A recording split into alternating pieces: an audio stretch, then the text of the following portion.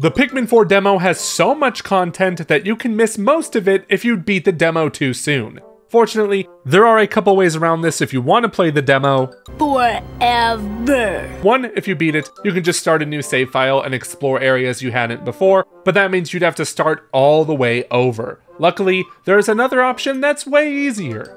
The beginning of the demo states that it ends when you collect 1500 Sparklium and finish exploring for the day. Sparklium is an element collected through treasure you'll find, so when you're out exploring the sun-speckled terrace, just leave the treasure alone. Or if you want to save it for later, you can have your Pikmin bring it close to your base camp before it gets sucked up by the SS Beagle. As long as you don't collect the maximum amount of treasure, you can play the Pikmin 4 demo as long as you like. You just won't progress in the story.